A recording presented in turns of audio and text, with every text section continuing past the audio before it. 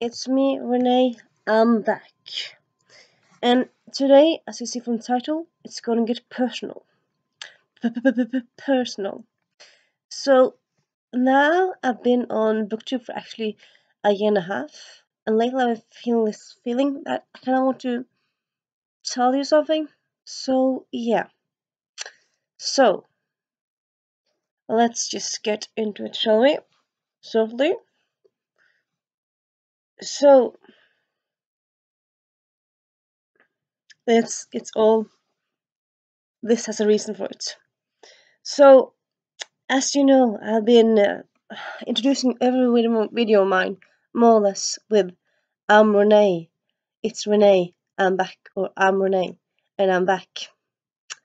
So, the honest to God truth, I'm not Renee. It's a hat I put on. So today, I'm putting the hat off and giving you a choice. Because, yeah, in all honesty, Renee is a nickname. And for most part, I've liked it, but I kind of want to tell you the story behind it and to tell you my real name. So, okay. To be able to explain this better, I kind of have to go back to the beginning, or to talk a bit about how my life and stuff. So, as I mentioned something before, but it's been a while now, I've actually lived different places. I've lived both in Chile, in South America, Santiago de Chile, as well as Sydney in Australia. I lived in Sydney in Australia when I was 8, in 2000, 2001. And Chile was in 2009, so it's closer to now, and yeah. And so I lived abroad, but mostly lived in Norway. And the thing is, my given name does not really work in English or in Swedish or in Spanish. In English, it just sounds so awful. Well, for most part, people can't really pronounce it at all. And if they can pronounce it slightly, they add an H to it, which is just, well, it's wrong, and it's just, it hurts my ears. It really, really hurts my ears. And then in Spanish, it just does not sound good either, really. Though after a while, I could pronounce it in Spanish. In English, they didn't really do that because pronunciation issues. And then, and also, and yeah, also because of issues, because of life and people. Both times when I lived in Australia, but also when I lived in Australia, and also when I lived in Chile, I was bullied, greatly bullied. Part of it was because of my weird name, but also because of other stuff. But yeah, being bullied because of my name was not fun, not at all. So I kind of got bad associations with my name. But it's not only that, it's also like in Norwegian, because, well, technically, my name is not Norwegian per se. I saw, I've seen it years ago, I saw like a note that said originally it was German, but like it's not a name that's kind of international, let's say, in a way. So it's, yeah. But yeah, so like when it's pronounced in Norwegian, it's kind of like, it's not bad per se. I suppose I might have heard worse names, but like in Norwegian, when it's pronounced how it's supposed to pronounce, to me it just sounds so bland and boring. So either it's pronounced horribly wrong and just my ears hurt because just I can't take it. Well, literally hurt, but yeah, it's just I don't really like how it's pronounced in other languages. Most other languages. In the other languages I've been exposed to, and in Norwegian it just doesn't sound good really at all. So what I end up doing, I end up actually giving myself a middle name when I turned 20, because how things, because of how it fits. Like it was most practical to do it when I was 20 and not 18. So I gave myself actually a middle name. uh, which is kind of where Renee comes from. Though Renee is not my middle name, as some of you know from Avenue Buddy Reed, Catherine. Hey, Katie. Well, and she's supposedly she's actually named Catherine, not Katie, but she goes by Katie. And but yeah, so that's kind of like the story to have like my for real first name. But that one I'm actually not gonna give you because yeah, I don't like it at all really well. I like it a small amount, but not that much. What I am gonna give you is drum rolls, the middle name that I gave myself because I suppose you might be able to pronounce it because I went by Renee because I feel like it's easier to go by Renee than the middle name because even though it's closer to something international sounding, it's not that. But you know what? Kind of feel like, as I said, lately I'm feeling slightly like having this feeling lately, and the feeling I'm feeling is kind of like a fraud, like I'm doing something with a name that's not mine. No, it's not incorrect. I mean, people have weird nicknames and stuff, but yeah, I mean, how does Bill come from Will? It's just weird. But yeah, so now I'm gonna give you my official middle name, which is Renate. Renate. Renate. So I suppose, I mean, how it's pronounced is kind of Norwegian with the Norwegian sounds. And I know that in English you don't really pronounce E at the end of stuff. In Norwegian we do. I also know that actually I think in Latin America there's what's the word again? I think there's kind of like a fashion house called Renata. So I suppose you kind of have similarities there. And also I think there's a character in Big Little Lies called Renata. So I suppose since it's so close to Renata, I'm giving you a choice to try to pronounce Renata. So if you in the future, if you want to, you can if you tag me and talk about me in a video, you can say Renata from the Library of Alexandria, or you can go with Renee.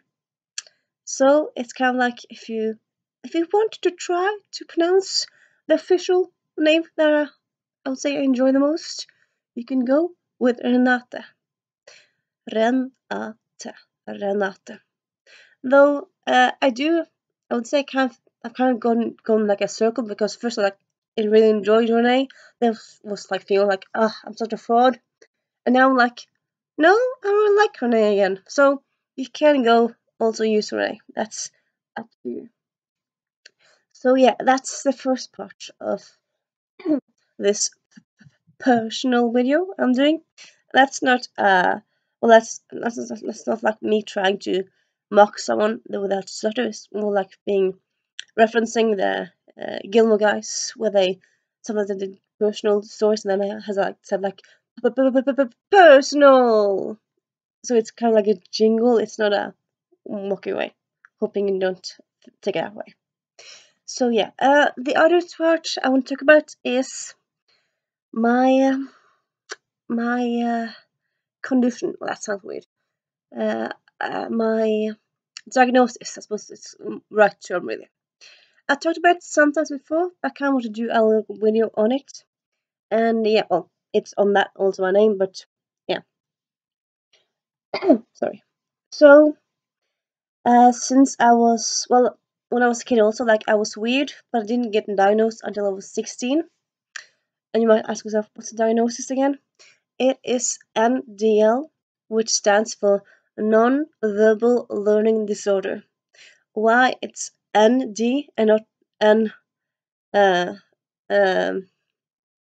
NLD? I don't know because acronyms, but that's what it means. And then you might ask yourself, well, what does non-verbal learning disorder contain? Like entail? What does it mean? Well, it's actually on the spectrum.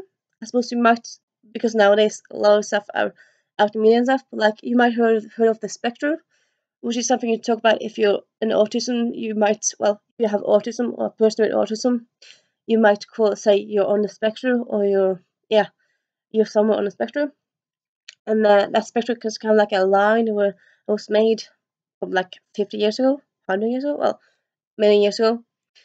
So like people with issues that like they can't really talk, they can understand things perfectly, but don't really talk that much. They're like this place on the spectrum. Then people who talk more but don't understand more are more there, and yeah, it's a big line. And it's kind of like how much you are able to do, how much uh, trouble you have in day-to-day life, and how much help you need, I suppose, in a way, to like understand the world and live in it. So with me, also like with how NDL often, um, often normal symptoms of NDL is bad at maths. So yeah, it's true. That's like if you're awful at maths, you might have NDL. But of course, there's other stuff you can have as well. We also often have bad or a very bad balance. I have never had good balance. Like always when we and always like I was never really good with coordination, like with my body either. So like when we did hide and seek as a kid, I would always, or like when we did tag, I would never, I would always lose because I would just run awfully bad, and I would never find a good place to hide. And yeah, yep. Um, and also. And also some people that have Andela actually don't really do bicycles because they don't really manage to learn how to bicycle, so they just kind of skip that whole thing. I know how to bicycle, though I haven't really done that in quite a few years because the last bicycle I had, the brakes were off. So yeah, I'm kind of scared to go back on a bicycle. But yeah, and then the last is symptom. I'll link things in Google. Last is symptom is called this, as was very in the word, non-verbal stuff. So sarcasm uh, or irony, or if you all this non-verbal communication that's kind of going around in the world all the time, all these unspoken rules, they're not really easy for me to understand, or people with non-verbal learning disorder. So I suppose in in that regards, it's similar to autism. And so yeah, as I suppose like often when people are on in movies or books when they have autism, I feel like, oh, I recognize that and that and that stuff. So in a lot of regards, it's similar, which is I suppose it's also on the spectrum, so they will be similar. But yeah, so like to give you other examples, uh, I, as you might have seen, I love Disney, still love Disney. And also, as I talked about, I love movies, I love TV. I don't really like this the Oscar. Well, don't often like the Oscar-winning movies because I can often sense there's something that they saying that I don't like really catch, but I don't really understand like what I'm not catching. So there's a lot of stuff that just go straight over my head. Like, okay, now something happened in this scene and this scene and this scene. I'm not really understanding stuff. Or like when for example, yeah, when there's movies where lots of people are just kind of communicating with looks and just body language and yeah, sarcasm. Another thing that's not an issue for me is body language and looks. It's kind of difficult to understand sometimes. So yeah, when there's movies like that, I tend to avoid them because I don't really. There's so much that just goes over my head that I don't really enjoy them. Really, I just am baffled and confused by them. So I suppose because they're mainly meant for kids, they're often a very surface level, and of course there's stuff going on different. There's plot A plus B, there's stuff for adults and for kids, but like often it's not that hard to understand what's going on and stuff. It's not that complex. And yeah, actually, I rewatched The Good Wife, as I talked in the earlier video. I really like The Good Wife, the TV series. I rewatched it last year, or some of it, and I kind of saw like, oh, I think there's something going on here and here and here. They're like, I can sense something is going on, but can't really understand what's going on. So like, oh my god, I used to love this, and I'm like watching it, I'm so confused because there's so much I don't get or understand. It's like, yeah, yeah, yeah. And then there's also the issue for example, like flirting. I've never really understand like how does flirting work? How do you flirt? Like, I suppose because a lot of flirting is kind of like mm, sarcastic or like non-verbal. It's kind of like just kind of this vague, diffuse thing. Like in Friends, when Joey flirts, he talks about how flirty, looks people up and down, and says hi, how are you doing? So it kind of seems like very obvious. Okay, that's flirting. People did that to me. I understand it's flirting. Like sometimes I mean, talk to people and say like, "You look nice today," and then some people say, "Are you flirting with me?" I'm like, "I'm giving you a compliment." I mean, does every compliment or every positive reaction mean flirting? That can be flirting. I mean, I suppose that's kind of why people are confused because they think like people are flirting when they just are being nice and being friends. But like, yeah, flirting confuses me very much. I suppose I'm not the only one that is confused over that, but yeah. Another thing that also confuses me is emojis. I am a millennial. Like, I'm 28. I'm turning 29 this year. But still, emojis, it's not really something I understand very much of. Like, I suppose, like, I remember, like, in the early days, like, in 2000, 2002, 2003, you just had, like, the smile face, and then you have this sad face, and then you have maybe the anger face. That's more or less it. Now you have so many different emojis, and now it's just smileys. It's also different emojis. Like for some reason, eggplant means dick. It does not mean the little eggplant. It's like, how did that happen? Why did that happen? So I suppose I'm kind of a bit scared using emojis because there's so many um layers and there's so many of them mean something that they don't directly mean. Like eggplant is not eggplant. Well, not only eggplant. And I'm like, how am I supposed to know what this and this emoji mean? And I suppose, yeah, this is kind of another thing. I don't think I'm supposed.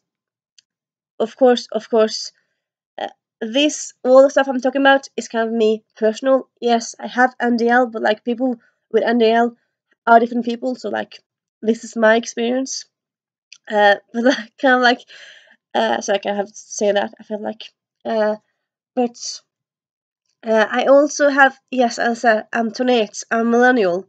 Still, I'm not quite that good with computers. I'm like, I'm not that comfortable with Googling because I feel like it's cheating. I feel like either your teachers should tell you something or your parents or someone older than you, but like, I feel like looking stuff up online is cheating. So I still not really that comfortable doing that much, really.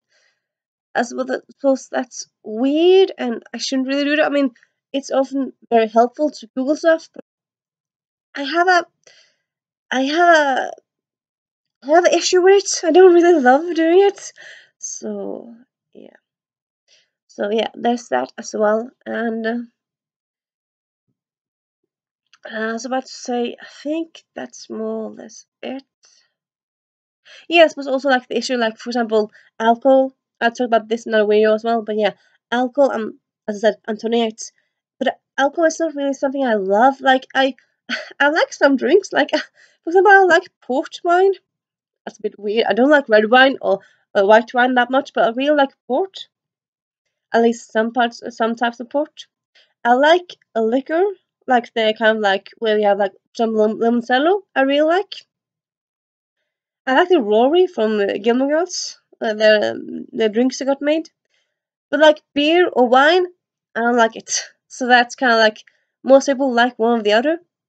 And also, I'm 28. I've actually never been drunk because like I think this maybe has something to do with me and the so it could be something like something else. But most people I know actually has autism don't really like to drink or like don't drink excessively. And I think that's kind of in there. Like I don't really see the point. Like often when you start to drink when you're 16, 17, 14, 15, you start to drink and you drink beer, but you force it down because it's just supposed to be cool and an adult. But like Why would you force yourself to drink something just because it's cool? I mean, I didn't like a beer the first time I tried it. I don't like it now. I'm not gonna force myself to enjoy it. I suppose that's kind of exactly why I also not really actually don't drink coffee, because I try it now and then. I never enjoy the taste of it, never. And I'm not gonna force myself to enjoy it just because like society tells me I should do it.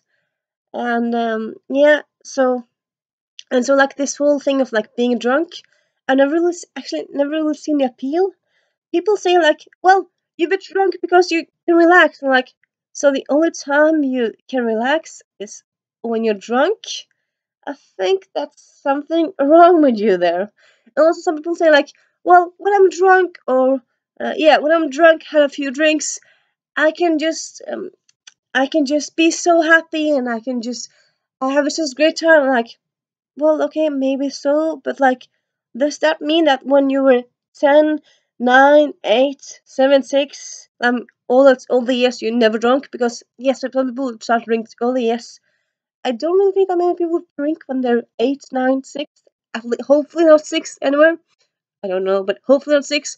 So like, for example, when you were 6 and you were in children's party, or when you were like in recess and playing, you weren't drinking, you weren't having a beer, you weren't having wine, but you were still having an absolute blast. You were still enjoying yourself immensely.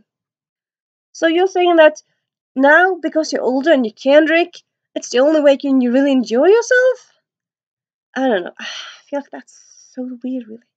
So weird, really. Yeah, yeah.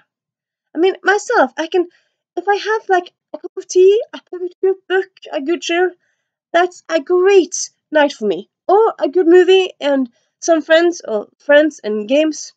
I don't need wine or beer to have a good time. Like, I might, like, some wines, as I said, are good, so I might drink them, but I don't need them to have a good time. And I don't feel this need really to be drunk. Lately I'm becoming to feel like, okay, maybe I'll be drunk one day to kind of just feel like how it is. But I think it was maybe 2 years ago. I actually got like one or two drinks, and one of the drinks I got was kind of like full of alcohol. So I started to like feel like after a while, well, actually quickly, I felt like, oh, I'm kind of nauseous. Maybe I'm gonna throw up, because people often don't like, if they drink too much and throw up. I'm like, oh, I hope I don't throw up, because I don't like throwing up. I suppose it's kind of like this thing where like people often say like, after they drink lots and lots of alcohol, then they often say like, I'm never getting drunk again. I don't like throwing up. And yet after next week they do the same over again. I'm like, yeah, I don't like to throw up and feel bad. So why would I drink so excessively? I don't really think I'll do it. So I suppose, yeah, that is kind of me. Kind of like a little personal video, personal explanation of some stuff. And yeah, if you have any thoughts or comments, leave them down below. And yeah, bye. This is me, Renate, or Renee, saying bye.